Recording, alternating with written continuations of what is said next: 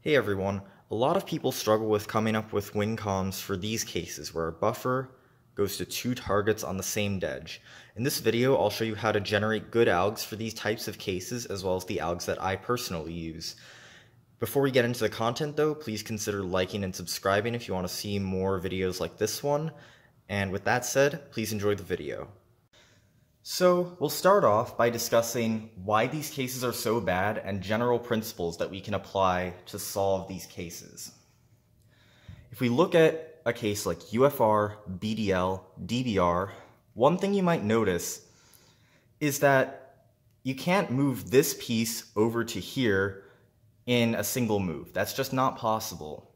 You can do it in two, for example, with L wide prime U2, but there's no way to do it in one, so these two pieces will never be interchangeable. And even if you do find an interchange with the buffer, for example, here and here is an R2 interchange, this piece doesn't have a 3-move insert into either here or here, and it won't into here or here either. So you can't form pure 8-movers out of this, and essentially if you keep these pieces joined together, you will never find an 8-mover. And that's really bad.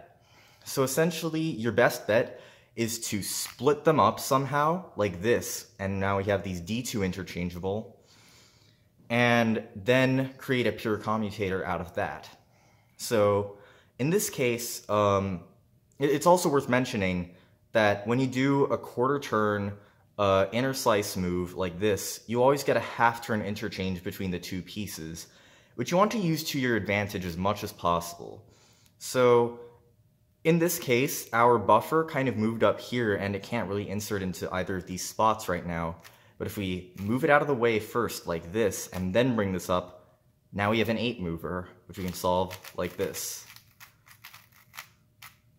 And so we found our first alg, and for the inverse it's very similar. We have here to here to here, move it out of the way, and then we bring this up, but we also have to do an R-wide slice after, so we just cancel the two moves like that. And we've done that.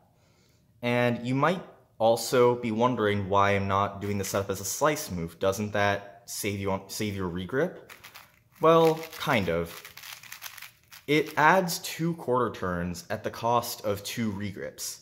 But if you look at these regrips, we can regrip during a D2, and then we can half roll that. So these regrips are extremely soft to begin with, and for me it's not worth doing that. But if you find it worthwhile to do this as a slice setup, that is completely worthwhile if it works for you. This case and its inverse follow the exact same concept. We have UFR to DLB to LDF, and you essentially just do a D prime, put these in DB, and it's the same alg from there. Just like that.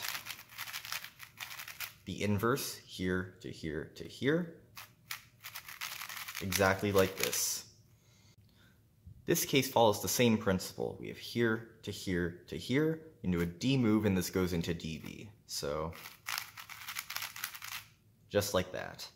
For the inverse, same thing once again, just like this.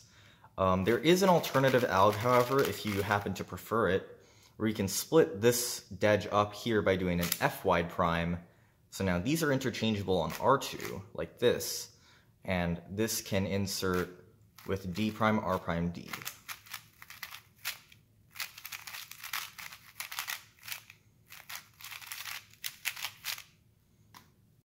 This case, here to here to here, is a little bit different. What we're going to do is split up these pieces using an R wide, and then we'll take this interchange right here, and we'll do an RFF comm just like that. And the inverse operates the same way. This case with the targets in UB operates in a very similar way to the last one. We'll split them up with R wide prime, F prime to put these in place, and now we have this interchange right here. So we can do like that. Show you once again, here to here to here, split it up, put them in position, just like that. This case, with the targets in UR, is quite unique because there are a lot of algs that people use that I think are all pretty decent. What I do personally is split these up with f wide prime, creating a U2 interchange and this really nice insertion with R prime, U wide prime, R. So you can just finish off the column like that, and for the inverse it's the same principle. So the other algs that people use that I think are quite good are bringing this out using R U wide 2 or U slice 2 R prime, puts this right here, and then we have an 8 mover just like that. And the last alg that I think is viable if it works for you is U prime R wide U. We have one piece back here, and then these two are interchangeable with R prime. So we can do like that. So to show you that one more time, U prime R wide U, just like that. This case looks like it should be pretty similar to the previous one, but it actually isn't. What we're going to do, we have these pieces in UL right here, is an F2 slice to bring this down here, R wide, sets up these two here, and now we have an 8 mover like this.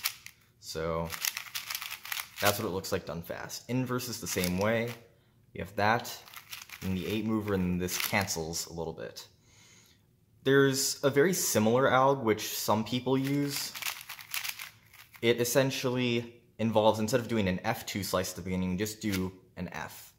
And that puts this right here, and we have a similar 8 mover but with a U2 insertion. This doesn't work quite as well for me, but I think it's very much personal preference and you can take your pick on which one you like more. For this case, where the targets are an FR, the way you can solve this is to do a U prime slice to make these interchangeable with R2, and a U at the same time to bring this over here. Now, when you do an R prime, this is in here, and we can do an insertion with U prime R slice U, and just finish the alg off like that. That's what it looks like faster. And for this inverse, the principle is the same, but the execution is a little bit more tricky. There are two main styles that I think are both pretty viable for this case. The first is rolled, like this.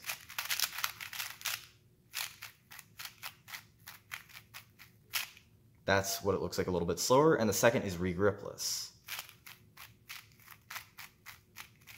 like that.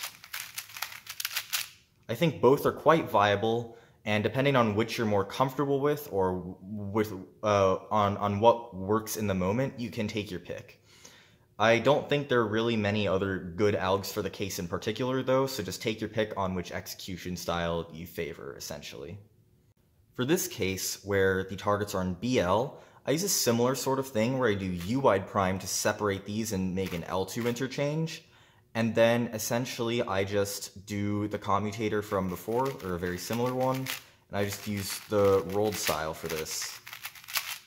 And then for the inverse, it's just like that. It's actually quite simple. There are a lot of bad algs that people use for this case, but I think this is pretty much the only one I'd recommend people use unless something better is found. It's quite nice though. Don't be fooled by some of the algs that many people use and that I used to use as well. For this case with the pieces in BR, what I'll do is a U wide 2 to split these two up and an R prime to make a U layer interchange. And now we just have a nice 8 mover, just like that. It's extremely fast, and the inverse is as well. One of the best algs for this set, I think, and it's not one that should really require much thinking eventually. It's much better than any of the alternative options. I would hands down recommend using this. Finally, here's the last case. Targets in FL. It's the same thing. You do a U wide 2 to split these up and an L prime to make the interchange. And then you can just do your commutator, just like that. Not quite as fast as the last case, but again, definitely the best alg for the case, unless something's better is found, in my opinion. And that's about it. I hope you enjoyed and learned something from the demonstrations here. If If you have some insight and would like to share an algorithm or an execution that you prefer over the ones in this video, please leave them in the comments. They're greatly appreciated. Once again, please consider leaving a like and subscribing as it helps my channel out. But other than that, I'll see you all in the next video. Bye everyone.